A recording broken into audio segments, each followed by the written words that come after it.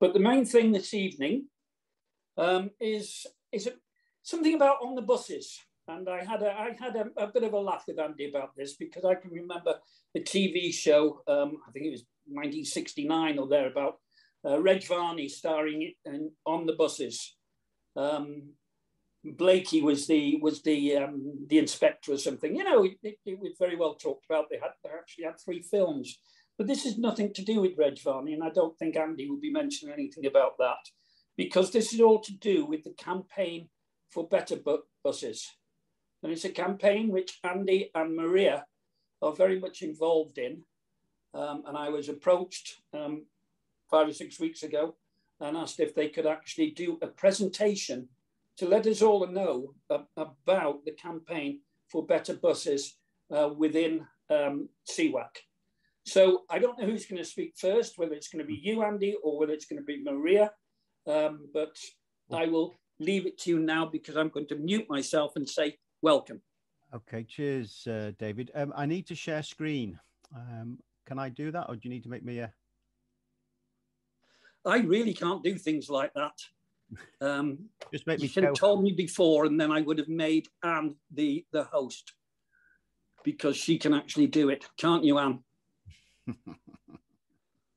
So how do I get Anne to be co-host? Go to participants.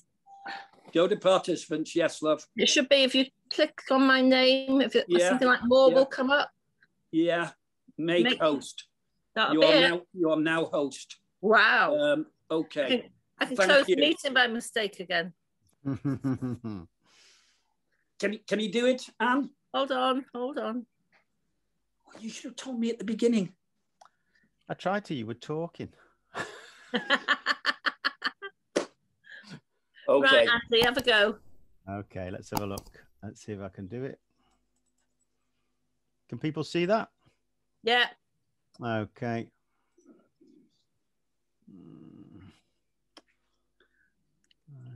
From the beginning. There we go. So Maria's going to kick off. It's a bit of a double act. So I hope you enjoy the presentation. And Maria, when you're ready.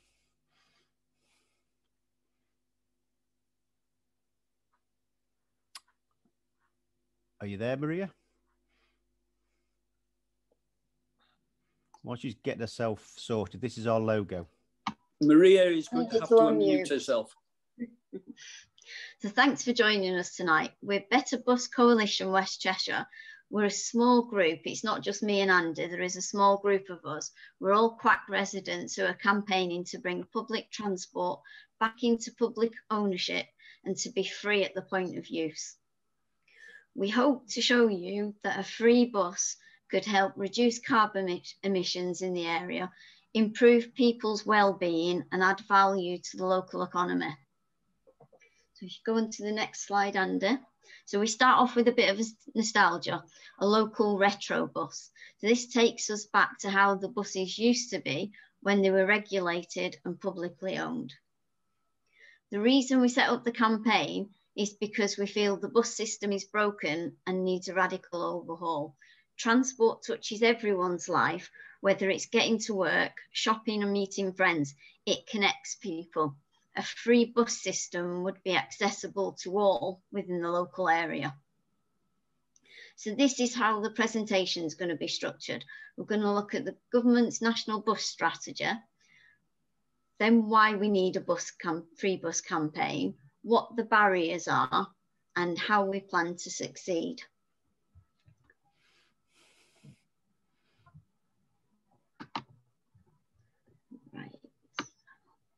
So in March this year, the government unveiled the National Bus Strategy.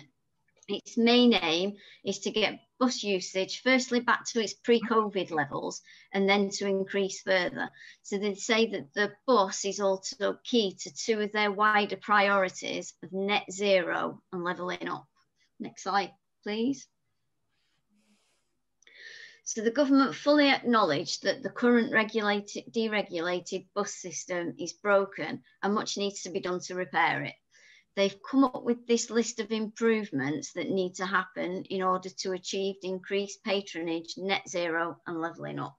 So If we relate this to the local area, between 2015 and 2019, 27 routes were discontinued in the Quack area, but only 3 introduced in that same period. Passenger numbers reduced by 12% from 10.5 million in 2015 to 16 to 9.3 million in 2018 to 19.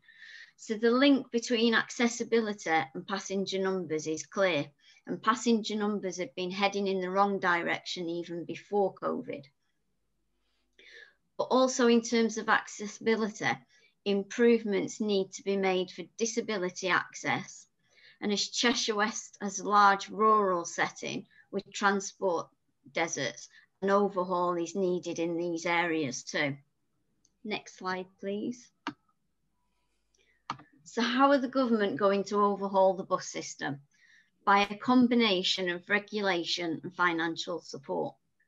So firstly, financially, they will provide funding for 4,000 new zero emission buses and a long-term transformational fund of 3 billion, which is in addition to the 1 billion provided during the pandemic.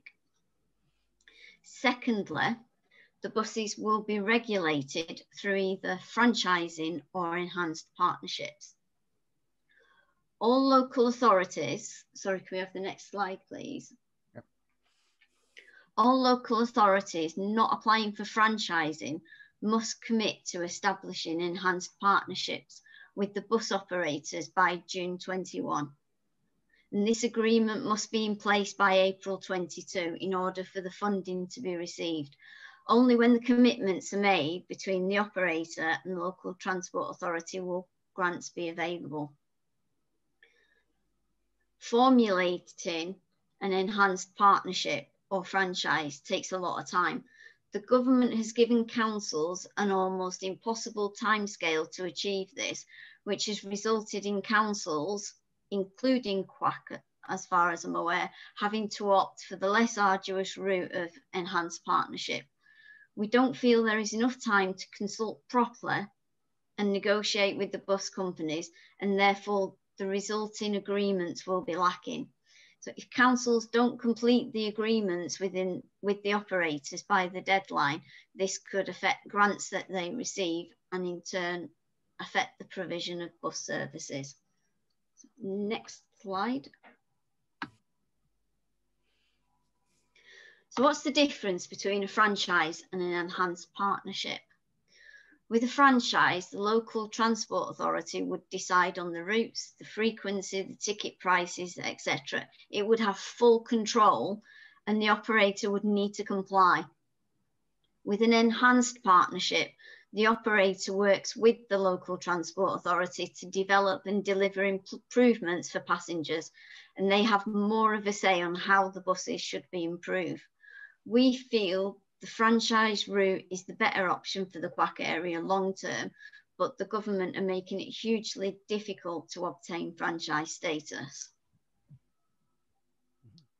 Next slide, please. Okay. That's over to you. So why do we need a free bus campaign? Well, there's lots of reasons. For us, the main ones are climate change, green jobs, and improving the connectability within the CWAC area. So what's been said locally about the climate in the CWAC area? Well, the council brilliantly announced a climate emergency, which is great. And for me, they used the correct terminology. They used the word, we're in an existential crisis. And I want you to think about the word existential and what that means to you. What is existential?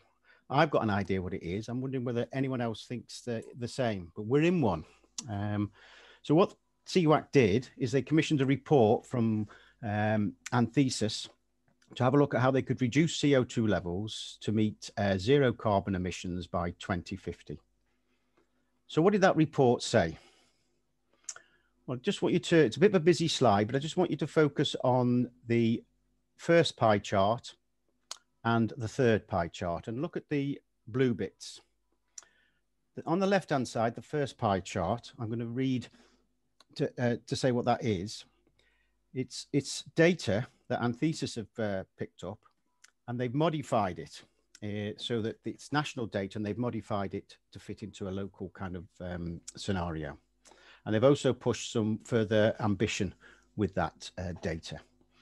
And they get a 19% CO2 emissions by transport. If you look at the third pie chart, that's been done from local authority emissions data, and they get 23%. So it doesn't really matter how you kind of get the data. The point is that transport is a huge issue.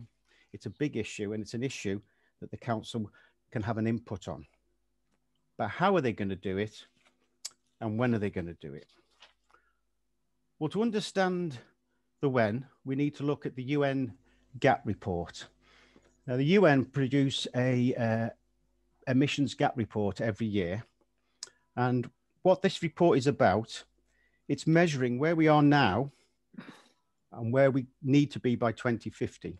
And they've put in a pivotal point in that of 2030. So what they're saying is that by 2030, we must have reduction in CO2 levels at a certain point to be able to achieve them by 2050 without more radical change to do that. And all those targets are based on keeping the rise in temperature to 1.5 degrees or less. So how does that kind of translate into local terms? Another little busy slide, but I just want you to focus on the three lines. Going up the axis, going vertical, is CO2 emissions, and along the horizontal is time. Now, I mentioned the 2030 as a pivotal point, and you'll see three little dots there. Now, this is from the Anthesis report, and I'll read out what the three mean. If you have a look at the blue line, this assumes that the council doesn't take much action beyond the current national policy and the national-led decarbonisation of the electricity grid. And you can see it's woefully inadequate. We're not going to get anywhere near zero carbon by 2050. The green line, that's scatter level 4, and that's the most ambitious targets set by Anthesis for the council to follow. And that assumes that they will do a lot more, and significantly a lot more, than the national policy and the national grid assumptions. And you can see that that green line does actually meet zero by 2050. The dotted red line, that's the Paris Agreement. And that's kind of scientifically worked out of what we need. And you can see that that also gets us to zero by 2050. But I think what we've got to remember when we look at this report and the options it's given the council from it is that the Paris Agreement, although science-based, it's politically agreed. And what that means is that all the countries that signed up to it, they all argued and got down to the lowest common denominator they could get to, which is that red dot, that red line, which means that the targets are not actually adequate. In fact, they're woefully inadequate. Extinction Rebellion reckon that round about, this gives us a chance, a 50% chance, just a 50% chance of getting to 1.5 degrees and no more by 2050. So it's not a very good scenario, and keep thinking of that word existential. So what are the targets locally?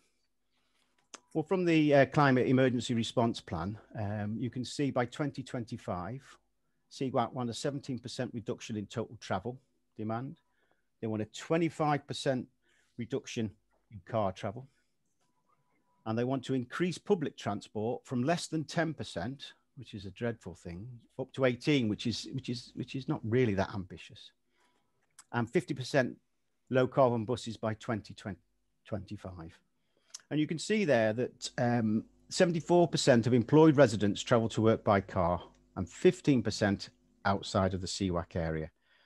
So a 25% reduction is taking us down to 55%, just over. And that's still an awful lot of people using cars. And it might, and on the reverse, you might say, yeah, but that's still quite, 25% still quite a good reduction.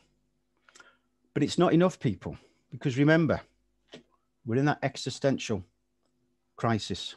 So these targets, although they sound great, they're just not enough.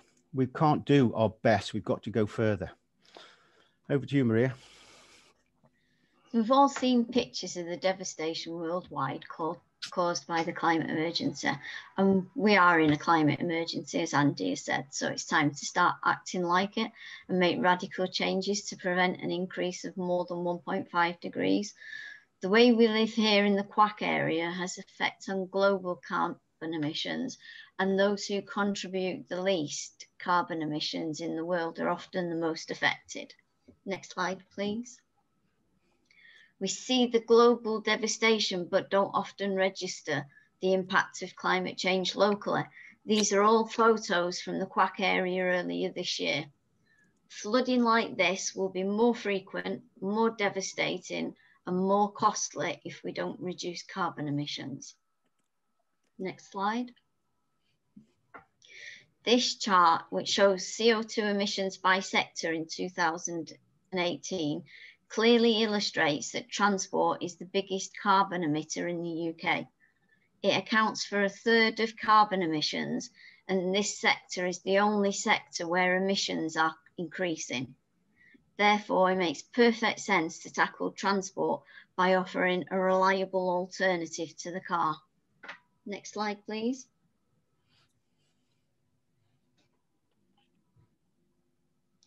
A free bus service would help stimulate the local economy, as residents who choose to use the bus would have a greater disposable income and hopefully would spend that locally. Next slide, please. It would aid a post-COVID economic recovery by providing green jobs. Next slide. A free bus service is more likely to be used than a cheaper bus service.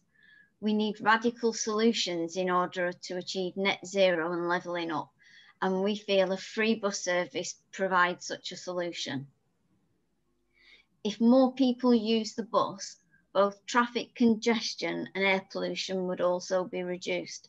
And from a social viewpoint, a free bus service would enable friends and family to stay connected, reduce isolation, and improve well-being. Next slide. Okay, so what are the barriers to a free bus service? We've kind of split them into 3 main areas. We think cost, profit, and political will. So let's first have a look at the question of cost. It's estimated the cost of providing a free bus service in England outside of London is 1.8 billion a year. In Northwest terms, that's 0.3 billion. It sounds a lot of money, but when you kind of balance it to 37 billion for a track and trace that don't work, it's peanuts. If you have a look at the cost of the storms, and they've got a few we put there, it's 2.2 billion. So however way you want to look at it, a free bus service is cost effective and is necessary. And it's not just pounds, shillings and pence that we have to look at the cost of not having a free bus service. Air pollution is costing the NHS 40 million, and all the stress and strain that puts on social services and the people that work in the NHS. Air pollution is causing 28 to 36,000 deaths a year. So I think from a cost point of view and a health point of view, we've got to really have a look at buses and transport and do things that can reduce these CO2 emissions. The next item we looked at is profit. So why do we think profit is a barrier to having a free bus service? Well, it's because it takes money out of the service to the business owners, to the shareholders who may or may not use the bus service. That money goes to them. It doesn't go back into the service. And for bus companies, if there's no profit, there's no services. And Maria's told you the number that have been cut that aren't profitable in the CWAC area. Bus companies' priority is profit and not service. So let's have a look at what some of these profits are. I've got two bar charts I want you to have a look at here, the first and the second. You don't need to look at the third one. And what you'll see there is in the first bar chart, you've got Stagecoach and Go Ahead in the kind of yellow and pink. That's their profit margin in a deregulated bus service. That's what we have. That's kind of like the Wild West. The bus companies do as they fancy, and councils have very little control over what they do. Hence, they can make the profit that they're making there. If you have a look at the second bar chart, you'll see that this is about London buses, which is regulated like a franchise system. And you can see there that both Stagecoach and Go Ahead have had their profit cut by 4.9 and 4.2% respectively. So that is, under a franchise system, that's 4.2 to 5% nearly of money that can go back into the service if they were regulated. It's our money and it's our service, and it needs to be used for us. And just a little bit more on profit. Here's some headlines. There's one in the Evening Standard there. Bus company shareholders rake in 184 million as routes are axed and fares rise by 55%. There's another one there about pocketing 18 million. And then in the Mirror, they've got bus firms pay fat cats. This is a national media, but it's happening locally in CWAC, and the data's there to prove that. So finally, and on profits, just finally, here we've got some figures for the average annual shareholders' dividends over the past 10 years. And you see the Northwest, 18,460,700. And if you think about it, 40% of what of revenue for the bus companies comes from the public purse. 60% comes out of your pocket. So you're paying for all of that, and that's going straight to bosses that isn't going into the service. That's a lot of money that could be used to make sure that we can have a free bus service. And finally, political will. Maybe for me, I think the biggest single issue that there is, because without political will, we won't be able to do it. We've got the pictures of Stagecoach in Manchester, and that's because, as you all most know, Manchester has now decided to go down the franchising route. But it took 7 years of campaigning by lots of activists to get this to happen. And it took somebody with political will, Andy Burnham, to go to put Manchester buses back into public control via the franchising route. What we need is our local politicians, MPs, councillors, to have the courage, the vision, and the tenacity to do what Andy Burnham's done. And that's to push for franchising and public control as the first step. We then want to completely own it further down the line. And our campaign wants to work with the local politicians. We want to work with them so that we can do the things that we can do to help them, give them that kind of courage and vision and tenacity. We want to make the case for public control. We want to build that campaign for public control. And that should hopefully give the confidence to our councillors, if we're working in partnership, so that they can go forward and put to the government that they wish CWAC to go down the franchising route with all the benefits that is bringing. Maria? So we welcome the government's national bus strategy, which acknowledges the current bus system isn't working and systemic change is required. It's a great start, but we don't think it's anywhere near ambitious enough. It doesn't encourage residential behaviour relevant to that required to stay below 1.5 degrees. We don't think it will achieve levelling up. Bus operators are currently hugely subsidised due to COVID, so bus operators may initially support enhanced partnerships, but will that change once they're making a profit again? will they try to discontinue less profitable routes? For non-combined mayoral authorities like Quack, the route to franchising could take a number of years, and there is no guarantee that the secondary legislation will be granted. Each local authority will be competing to gain a slice of the $3 billion transformational fund. There is a concern that this may not be fairly distributed. $3 billion over 4 years for the whole of England is not enough to transform the buses. Public ownership of the buses would mean complete control, with all the profits being invested to improve the service and infrastructure. The Bus Act 2017 currently prohibits any further public ownership of buses, and the National Bus Strategy currently does nothing to address this. We feel this should be changed, and the bus should be for profit, for people, not for profit. Next slide, please. Okay, so what do we need? We need people and planet protected instead of profit. We need free public transport as part of that, and a package of measures to decarbonise transport. That we believe should be central to the council's drive in terms of driving down CO2 levels and in their transport plan. This is going to require proper regulation, improved service levels, and to do that really efficiently, it's got to be publicly owned and run. So how do we plan to succeed in our campaign for better buses? And when I say succeed, I'm not being overly optimistic there. If we don't succeed, the fruits of an existential crisis come into play. So we have to succeed. So we're going to do lots of lobbying of local and national politicians. We'll do a bit of agitating, educating. I'm sure we'll do some demonstrating. We'll be linking up with any nationwide campaigns.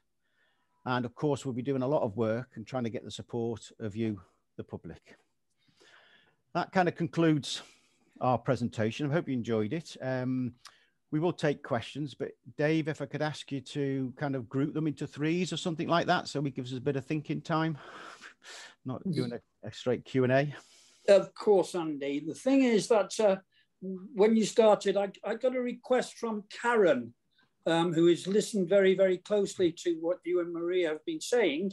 And I think, although I can't see her because she hasn't got her video on, I think that Karen would like to do a little bit of talking from the council side. Am I correct on that, Karen? Yeah, if you don't mind, I've just made a few notes and I'll just keep it very, very brief. But just to respond to some of the things that I've heard discussed tonight. First of all, Maria, I completely agree with you that the national bus strategy, the government's national bus strategy, isn't ambitious enough. If we just backtrack a couple of steps, and I will canter through very, very quickly. When I took the portfolio in 2019, one of the first things that we committed to do was a bus strategy review, which is now complete. And I note the comment that you made about there being a lot of work that needed to be done. We're actually in quite a strong position as a local authority because we actually did that bit of work before the national bus strategy came along. But my key problem with the national bus strategy is as you set out, and that is that it only offers enhanced partnerships to local authorities that are in areas that are not devolved powers, in other words. So where you have a metro mayor like Andy Burnham or Steve Rotherham, or in London, those franchising powers are part of the powers that they devolve, but Quack don't have that option.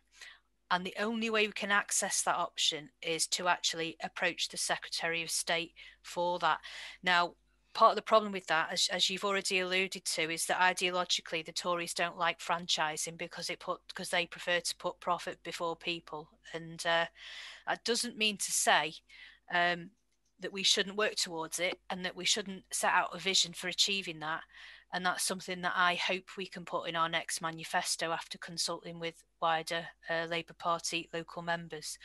What we have done since the National Bus Strategy is use the work that we did on the bus strategy review to go for the enhanced partnership, which it's a step in the right direction, but it's not a step far enough for the long term. But it is a step in the right direction. Actually, what the government have done in the National Bus Strategy is set things up so that local authorities have to go for that. And if they don't go for that, the funding streams for the future are cut off to them.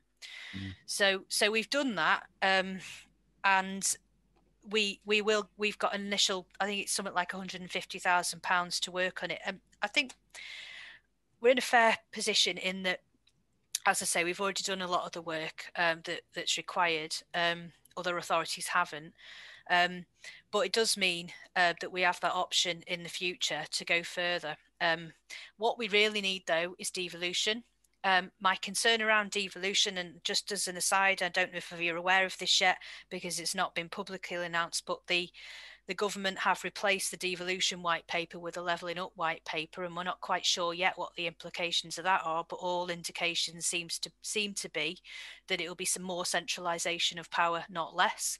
So that means we'll have less control over what we can do locally with transport. So campaign wise, we need the powers to be able to go for a franchising option. In the meantime, we've worked with Steve Rotherham's team. Some of you might know Liam Robinson, around informal cross-border arrangements, and we're doing this. We're looking to do this with Andy Burnham as well, with GM through Transport for the North, and started talking to Cheshire East as well about that. And I think I would agree with all of the ambitions that you've set out, but also acknowledging the challenges that we have as a local authority in terms of the powers that are available to us, but also the funding that's available to us. I don't mind telling you that before the last election, one of the options that we costed up was what it would cost the council if we offered free transport to under 25s, and it was absolutely cost prohibitive. I'd be interested to know where those Northwest figures came from as well, because I can't tell you whether they're accurate, but I know from what it would have cost in Quack just for under 25s, I would say that 300 million estimate for free bus services in the Northwest is a conservative estimate. Actually, I think it would cost more. Ultimately, what we need is a Labour government that's going to deliver a national bus strategy that actually chimes with our values of putting people before profit, and not the Tory values. So that's my piece. And if anybody wants any more information, I'm happy to provide it. No problem at all. Thanks.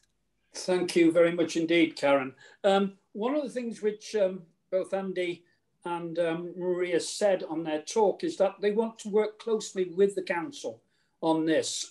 What are the chances of that? I don't know if Andy and Maria have been in contact with you or anything like that, but what are the chances of Andy and Maria doing demonstrations, talking to the public, goodness knows what else, with your cooperation? Yeah, I have met Maria, and I've met Anne as well. I think Anne's on this call. Yes, there you are. So yeah, absolutely happy to sit down and work with people, particularly now as we move into the next phase of looking at what it means for the enhanced partnership. But any support that you can give us in terms of lobbying government, very, very welcomed. For me, the frustration is not having the authority not having the powers it needs to go for franchising without asking the Secretary of State, and it's unlikely at this stage that they would grant them to us. Right. Well, I'll leave that to Andy and Maria and Anne to get in contact with you. But what I want to do now is I want to open it up to everyone else here. I've already got one person who's actually used the hand in the participants, and that is Jackie Davis. You have a question. Hi, yeah. Thanks very much for the presentation, and thanks, Karen, for coming tonight as well. Yeah, just to repeat what Karen said, that like we're not a devolved power, we're not like Manchester, so that's one of the main reasons we can't do anything. Also, like, who wouldn't like a free bus service? Like, if you ask people in a survey, do they want a free bus service? Who's going to say no? But how are we going to pay for it? But we know already that we've lost £466 million since 2010, And we know that 65 pence in every pound goes towards social care. So that leaves 35p to pay for everything else. Now, do we want to take money away from social care? This is why councils can't do it. We need to be lobbying the government. We need to be lobbying the Tories, not the local council. They can't do anything. Their central funding has been cut. They can use their capital funding for infrastructure, so they can do things like improving the bus station, but they can't invest in services. So we really have to start realising that. We really have to start realising the cuts that they're under and how difficult it is for a Labour council to implement Tory cuts, because this is what they do. The Tories are very clever. They make local Labour councils implement their cuts, and so they turn the local electorate against the Labour council because people blame the council then. And so we don't need to be adding into that by looking for a free bus. We should be working, as David said, alongside the council into looking how can we make it more sustainable? How do we link up the buses with the electric scooters, with cycle paths, to make it more sustainable and try and encourage people to use public transport. But people will use public transport if it's there. Do you know what I mean? They don't always need it to be absolutely free. Right, thanks, Jackie. Andy asked if we can have a couple of questions. So the next person's on the list is Ray McHale. Ray? Hi, Dave. Yeah, I was just going to make a couple of comments. And I don't doubt that trying to get a regulated bus service is an important issue. It worries me a little that we might distract from that sort of potential by a pressure for a free bus service. I know that's important to Andy and Maria, but say it's something I find quite difficult. I mean, it was interesting, the figures that were given on emissions in terms of the carbon emissions and from transport, etc. But I suppose one of the big questions is, if we had a free bus service, how much would carbon emissions from transport reduce? So that's the key thing. We know there's a lot of emissions from transport, but if we're going to take a measure that's going to cost a lot of money, what will be the impact on emissions from spending that money, and is that necessarily the best use of that money? I say I've never. I think I accept the notion that you can't buck the market. No, I don't necessarily believe in market mechanisms. That they reflect a reality of what people are prepared to pay for things, and something like free transport leaves you very much out in the wilderness, in that it doesn't give you any way to measure demand. If you put on a free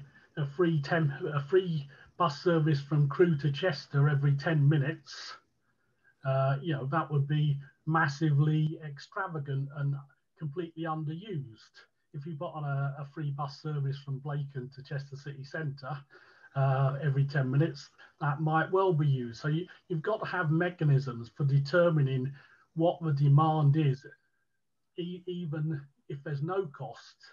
And a cost is a way of actually doing that and trying to work out what's good value. Again, the reason we operate park and ride is because the cost of parking in the city centre is expensive. So although it's a bit inconvenient for people, people can be persuaded to do it because they can save money. And from my viewpoint, if you operate a bus service which is potentially cheaper than driving and parking, then that's a viable way to operate a service and can still be attractive. But you've always got a measure of how much people are willing to pay to switch between one, that using their car or using the free bus service. And clearly, with big issues could be around things like new technology. People need to be able to monitor, is the bus coming on their phone? So we're not standing at a bus stop hoping that a bus is going to turn up. It needs to be convenient and easy to use. I think the last thing I'd say is I've not looked into sort of local authority control of buses. I do know that Holton ran their bus service, or they had a Holton bus company, which they allowed to close when it was making a pretty small deficit, frankly. A figure which, the cost of our losses on Barron's Quay or something, overshadow massively. So, if a council can run a bus company like in Holton, just with a bit of subsidy, then it seems to be that there should be a way for us to be able to be running those services. It shouldn't be hugely expensive, but I don't think that could be based on a free transport system. Thank you very much indeed, Ray. I don't know who wants to go first, Andy or Maria, but I think both questions, both from Jackie and Ray, always bring up that horrible, horrible word, money. Mm-hmm.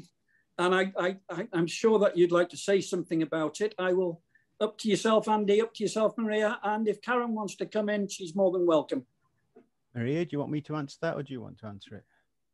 Yes, you can start. Okay. Okay, on the data that Karen asked for, it's the Sustainable Transport System for the Northwest report, which was done by Gina Downing, a Green Party MEP. And that's where that 0.3 billion data comes from. I think it's great that Karen is saying that CWAC want to go for a franchising, because it's got to have that vision. And I think it's great that they want us to do some campaigning, because I think if we can use what we can do as campaigners that the council can't do, and the council do what they can do that what we can't do, that puts us together in the same direction. Because I truly do believe if you don't get transport right and you don't have a really strong vision and go for it, then I think that's going to bite you hard in the next council elections. And that would be a real shame, because we need a Labour council and not get back to the Tory council. On Jackie's question, yeah, money's always a big deal, and can we afford it? Well, the question is, if it's an existential crisis, we can't afford not to do it. That's the bottom line. So we've got to find some way to do it. And I think what we can do with a campaign, if you do a campaign asking the government to allow us to go to franchising, if the government says no, we do cut across all that kind of problems the council have of implementing Tory cuts because they've got no option. I don't think it's a question of whether it's free buses or care for the young and what have you. You don't put one against the other. I think that's a false way of looking at it. We need to save the planet. And if we don't do a really ambitious campaign and we don't get buses into public ownership, that's going to have a major effect on not being able to save the planet. But just on the question of economics, free buses in France has resulted in low-paid workers using the buses and not using any other form of transport. And they've saved in something in the region of €400 a month. That's €400 that's going into the local economy. That's €400 that's maybe stopping them having to go to a food bank. So the economics of it, their work. In some other areas, they've brought in an eco levy where they, like in London, they've done the congestion charge. That is unpopular at first, but if it's linked to a free bus campaign where people will go onto the free buses, drivers will see that it's not an anti-car thing. It just makes sense to travel for free, which will then leave their cars at home, which will then reduce carbon emissions from cars. Other ways of doing it, Wales have done it. They've said all new road building is stopping. Let's stop the road building programme in the UK. and let's put all that money into public transport. So there's money there that can be redistributed, and we need to make those claims and shout out for that's what needs to be done. So I think there's lots of ways of doing it. And of course, then there's the final way, and that's because the government has the money. It's just a question that they don't want to give it, you know. So the money is there if we need it. And if a Labour government gets in, they should do that. And I'm just on Ray's point, you know, on bus usage, it's been estimated that for every £1 that's spent on providing free buses, £1.70 is generated. And that's quite a big thing. So if you're saying to local businesses, look, there's a levy going on here, they're not going to be too happy about a levy. But they will be happy if every pound they're paying on that levy brings £1.70 in. That's a good investment. So there's ways of doing it. I think we've got to be right outside the box thinking, because we've only got 8 years to 2030. The chances of us getting below 1.5 is very, very slim at the present trajectory that we're on. And so we've got to do it. For me and maybe some others, I'll be dead and gone before the consequences. But for people's kids and their grandkids, there won't be a planet. And I think that's the main thing. So we just have to go for it. And I think if we do, you know, you'll get the support of the public. And one final point, Nottingham Council are a good example of how councils involved in controlling public transport pays dividends. They've put out nearly 60 million back into their bus service for having that kind of control over it. So it's just about maybe a short-term problem, but if you've got the vision and you're solid with it, and you've got the public behind you, I don't think you can go wrong. You want anything to add, Maria? No, but I do need to tell Dave that there is questions in the chat as well. Well, we don't bother with questions in the chat. What we do, we put their hand up because I want to see them ask the question. Is that all right, Maria? Okay. You can answer the question if you want in the chat. Karen, is there anything you'd like to say on that? I mean, not much to add really. I mean, I think Ray's point was really interesting about would giving a free service actually reduce carbon emissions as much. I understand why he posed the question about adult social care, but I was just discussing this earlier today. I think for us in local government, that's the biggest problem at the moment. We've had a failure on fair funding review, it's not come forward. We've had a failure on local government funding review, which hasn't come forward. The white paper on adult social care hasn't come forward.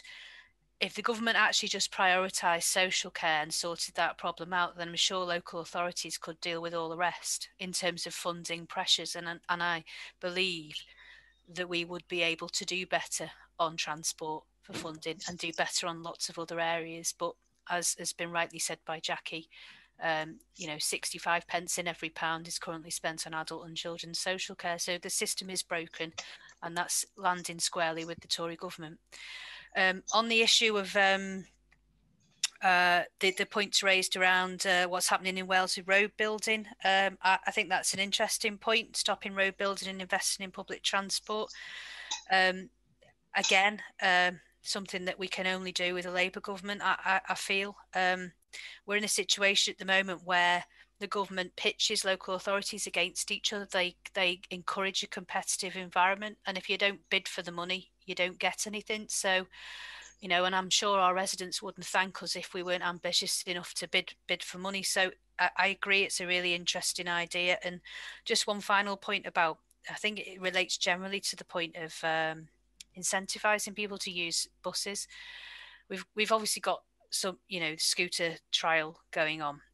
We've also got some quite interesting things happening around electric vehicles, and with the best will in the world, there are always going to be some people who won't make that modal shift to public transport buses and will want to stay in the cars.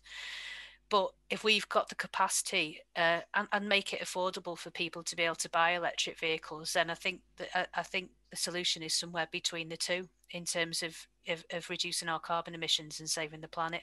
I could say more, but it's your meeting, so I'll shut up now and let others come in. Thank you. That's fine, Karen. Right, we've got a question here from John Kresick. Yeah, thanks, Dave. Yeah, well, I was just going to pick up on something that Karen said, that you know, you basically got to beg the government for money for this, that, and the other. You know, that's the way that things are done, as I understand it, under the Tories. You know, I mean, Jackie Davies has talked about the loss of the blanket funding that local authorities get. And that's, as I understand it, been sort of replaced with, you know, you have to beg for a bit of money for this and a bit of money for that. That's the way they do it, and you know, that's going to continue. You know, I mean, we've got a Tory government with a majority of 80. You know, over the entire rest of them. You know, so you know, until we get a Labour government, things are not going to change massively. So, you know, I just urge everybody to put the emphasis on working for a Labour government and, you know, getting out there. You know, I mean, a clutch of seats were lost in North Wales. I mean, I'm actually talking to one or two people across in North Wales, and, you know, if people here want to have an away day to go and canvass in Wrexham, you know, which was lost to the Tories last time, and get it back, then that would have a big impact on your aims as far as transport is concerned. So that's where I'd like to see the emphasis is on working to win back Labour seats. Thank you, John. Matthew Carter, hold on a second. Anne, what do you want? I can't put my yellow hand up, so I've got a white hand up. Can we come to you later? Yes, as long as you do that, I've got my hand up. Thank you. Thank you. Matthew Carter.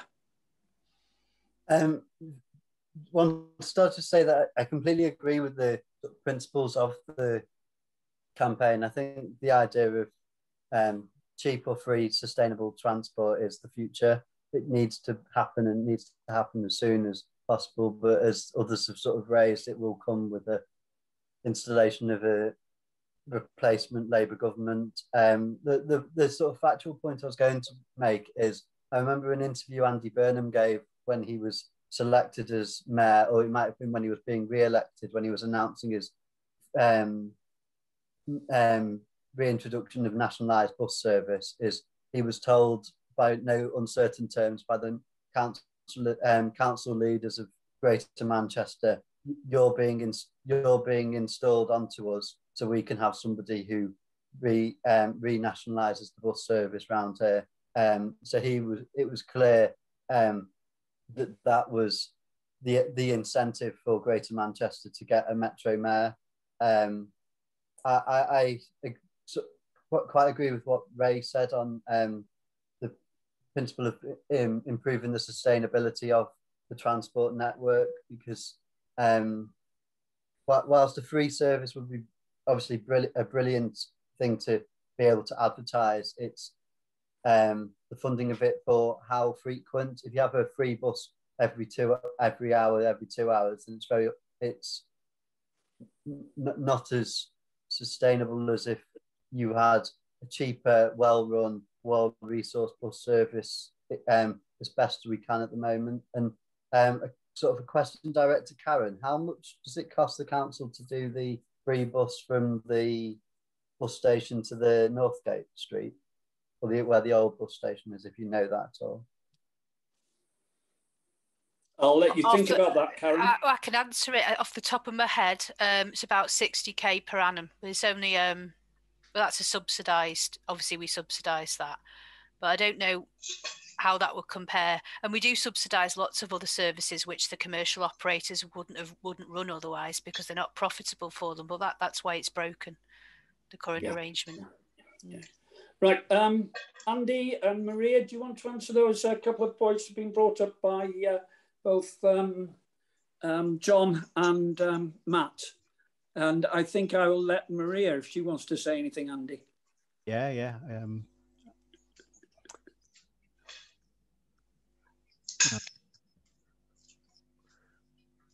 Maria? While she's finding herself or finding her unmute button, I could just quickly do the what John was saying about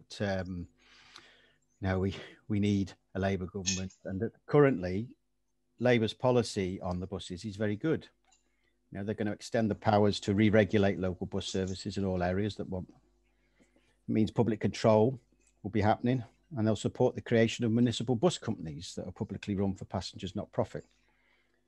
And they also committed 1.3 billion in public funding for retrofitting thousands of diesel buses in the most severe air quality problems. That's the current policy. That is the current policy. I believe it's all up in the air. So I think if that policy stays, that'll be great. If that policy doesn't stay and they change it, then that really does suggest that the commitment to that climate emissions and public transport might not be as good as it sounds at the moment. But I hope when they do their review, they maintain the position that we've got in terms of policy on that. And just to let people know that one of our people who joined our group lives in Tarpley, and they did a real piece of work on how to connect up, called Joining the Dots. I've got it if anyone wants it, of how you can connect up 5 villages in the Tarpley area with Delamere and with train stations and shopping area. It was actually costed, but it's been done 2 or 3 years ago, so the costings might have to be looked at. But the cost wasn't huge. It was about an extra 30,000–40,000 pounds to run that little service with 2 buses running about a 1-hour interval. Local people wanted it. That's still sitting there, and I think that's something that maybe we'll have to flick across to Karen if she's not seen it, because that's the sort of innovative thinking we need. There are lots of barriers, people. There are lots of reasons not to, but none of them are good enough. None of them hold water, because we're heading towards the extinction of the species. That's already started. It's continuing at a pace. It's no good looking at kind of short-term fixes or just do this or we can't do that. We have to do it. It's not an option not to do it. You have to do it, and therefore we have to be really bold. And it doesn't really matter whether the government give it us or not. If we go out and ask for it and get the campaign going with loads of people in CWAC areas supporting Labour, pushing to save the planet, reduce carbon emissions and get a free bus service, that has to be a vote winner from a cynical point of view. I'm not doing it for that, but I think, that's a factor you have to put in. So, there's no real issues with it from anybody. They just think, oh, well, can we? We have to, people. And your best isn't good enough. We've got to do more than our best. And the council's doing a great job, but they've got to do more because of the crisis. I know whether Maria's here. Yes, I'm here. I can't remember all the exact questions, but I think from my point of view, linking up with other organisations like ourselves for national campaigns is going to be important, because our councils can only do so much. And if lots of people from lots of organisations around England can get together to put pressure on central government, I think that's one of the big things that we're actually going to need to have to do. In terms of costing, I would say there's a lot of subsidies going into fossil fuels. Why can't some of those be flipped over to free bus campaigns? Because that would that would help as well. In terms of, we've looked at one city that's done a free bus, Dunkirk in France, and it's been a huge success there. They introduced it in 2018. A year after it was introduced, bus patronage increased 85%, and half of the bus users used to drive. So that's half of the people giving their cars up, and 1 in 10 of the bus users sold their second car. It has massive impact on the behaviour change. So it was initially introduced for social reasons to enable low-income workers to get to work, but it's had many more positive side effects, including lower air pollution and carbon emissions. So these projects are happening in different parts of the world, and they're being successful. And like Andy said, it may cost, but because people have that extra money to spend locally, then that generates enough money to be able to cover the cost long term. And that's what I feel about it. Thank you, Maria. 2 questions left. One from Clive, one from Anne, and we'll go with Clive first. Nigel. Yes, Nigel has not put, he's put his hand up. Yes, sorry. Clive, go ahead. Yeah, I mean, firstly, just to back up that last point, I'm old enough and enough of a Southerner to remember the famous Ken Livingstone's Fair's Fair campaign in London, where following the one of the GLC elections, he attempted to reduce bus fares in London by a fairly substantial amount, and was taken to court by good old Tory Bromley Council, who managed to persuade the government that it was an illegal act. But during the short time that Fair's Fair was running, the use of the bus services in London went up extremely quickly. But that was just an aside. The comment I wanted to make was just to emphasise the importance of a much wider integrated transport policy. It's not just about buses. It's got to be, I mean, if you bear in mind that the emissions from transport, presumably that huge red bar on the bar chart, presumably included things like trucks and diesel trains on the railway and all sorts of other things. And it's just, to me, important that we have a much more integrated approach to transport. And I mean, just, I mean, it's a fairly crude example and it's not particularly well developed, but Ray mentioned, you know, if you ran a bus from Crewe to Chester, well, there's a perfectly good railway line between Crewe and Chester, which if it was electrified and if a couple of stations were reinstated, including the one that's currently proposed for Tarpley, you know, and if you electrified that line, then you may get a benefit that's at least as good, as long as you can get the fares down as well, of course. I mean, I appreciate the fare side of it. But I just wanted to make the point that you know, important though the bus issue is, particularly in rural areas, it's got to be part of an overall strategy, not just about buses, but about getting goods back onto the railways, you know, making trucks less polluting, and all of the other things that go along with it. Thank you very much indeed, Clive. Sorry, Nigel, your hand came up after I turned it off. So I'll come to you after Anne. Hi, thank you. A couple of points. First is, if you always do what you always did, you always get what you always got. And, you know, we're in a crisis. And if there's one thing that COVID has taught us is that there are no governments that are treating the climate crisis as a crisis. look at the way we're dealing with the pandemic and all the measures. Look at the way we're dealing with another crisis. We aren't treating it as a crisis. We've got to think much bigger. So I quite agree with what Andy is saying. I wonder, Maria, if we had the quick campaign and the work that was done for the bus lanes, and that's when Karen came to my branch meeting.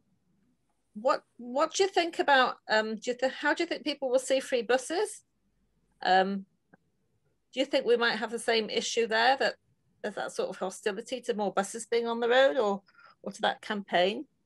And I think the final thing I'd like to say is, I think it's 153 weeks ago, Greta Thunberg started having a school climate strike for the crisis. And she was pretty ambitious. And she ain't got there yet, but neither has she stopped. And maybe we can't do free buses in Chester at the moment, and in CWAC at the moment. But does that mean we should stop campaigning for them? And I think Andy already made the point that, you campaign for them, you get the public on your side, and then you look for a national campaign at the next election that people can support. So I just think, I do a lot of work now on the Green New Deal and green jobs. We've just got to think bigger. Thank you, Anne. Yeah. Nigel, and welcome. Thank you. Good to be back amongst you. I'll lower the hand now. Right. My observation, quasi-question. The observation is I've been working at St Nick's Catholic High in Northwich today. And if anybody else knows it, it's absolutely horrendous getting in and out, because everybody is using their cars, parents are driving their cars. There's about at least three schools there, all in a very small area. It takes ages to get in. And I sat in the car about 20 minutes and there was still in the car park with the engine off before trying to leave. And still there was a big queue then at that point. And the emissions must be horrendous around about the school. Now, maybe, just maybe, and this is the question really, is could we not perhaps have targeted free transport, maybe a trial, so that we can get rid of congestions around not just those schools, but other schools in Chester, make them like a congestion-free zone or something. But we do need a plan to tackle horrendous things like that. It's no good wringing our hands. We've got to get something done. Yeah, thank you very much indeed, Nigel. And it is good to have you back. I thought I was going to get away this week without introducing Vicky with a question, but come on, Vicky, where are you?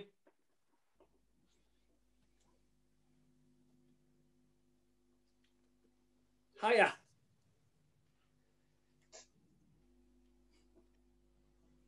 No, you need to be unmuted, Vicky. I think I'm unmuted now, aren't I? That's right, yeah.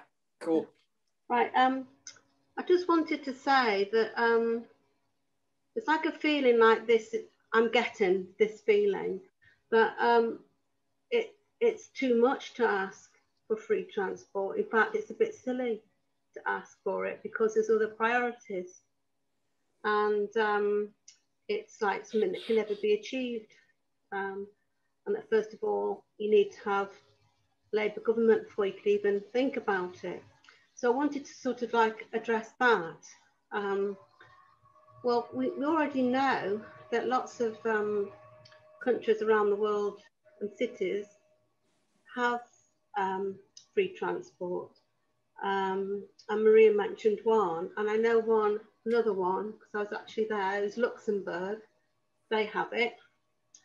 And they started off, maybe this is taking Nigel's point, they started off having the free transport on a Saturday.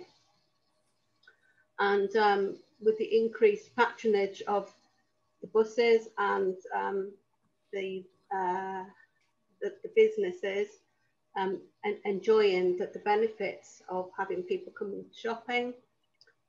It's now free. I think it's free every day now. There's another country, Estonia. They have free transport. And these are, you know, Estonia is a very poor country. So it is definitely achievable, right? So we need to start off from that premise. We can achieve this. It's a question of whether we want to. And I don't really feel that we just have to wait for a Labour government.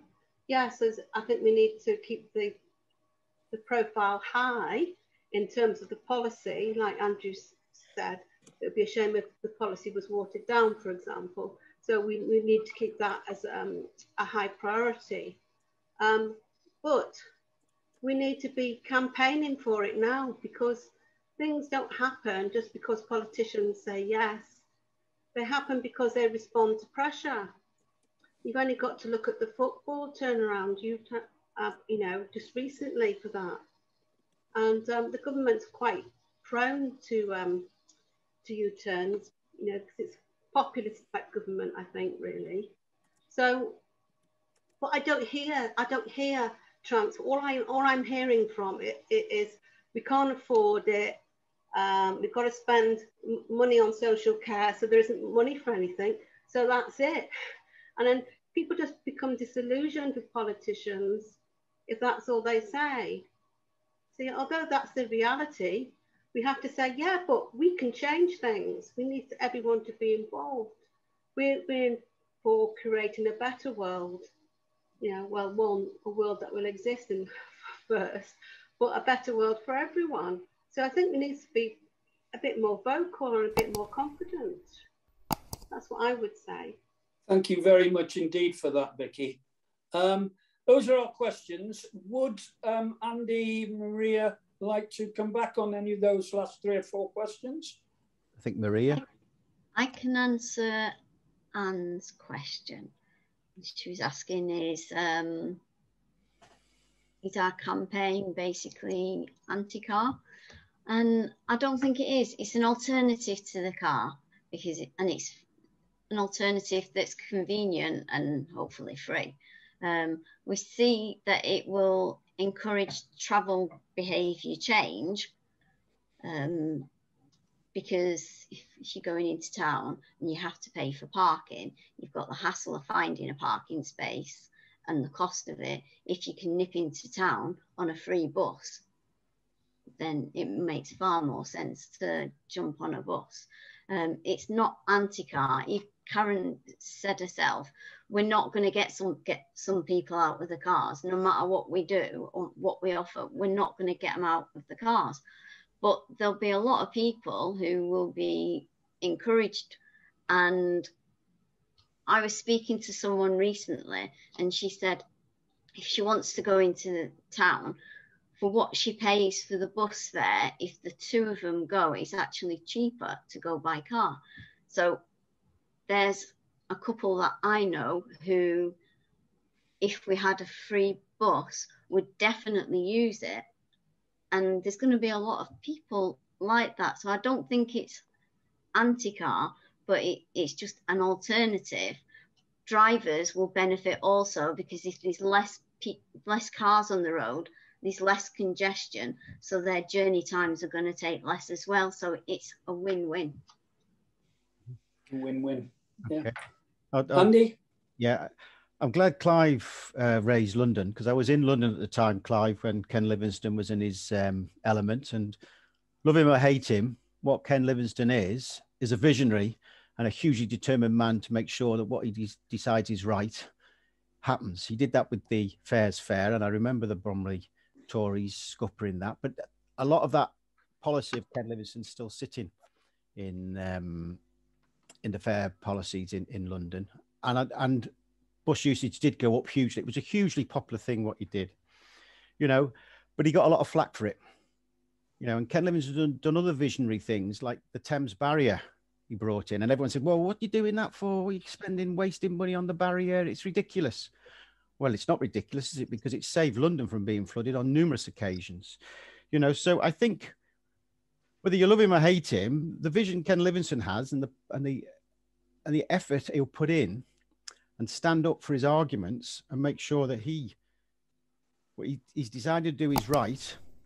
He gets people behind him, and he was hugely popular in London, and he's shown that by getting re-elected as mayor on several occasions. I think Nigel's point about targeting free transport, why not? We have to start somewhere, you know. Let's start somewhere and make it popular, you know. And I think just on Vicky's, just very quickly, there are over 100 towns and cities worldwide that now offer local free buses, and Vicky mentioned a couple. In the hugely revolutionary country of the USA, there's 30.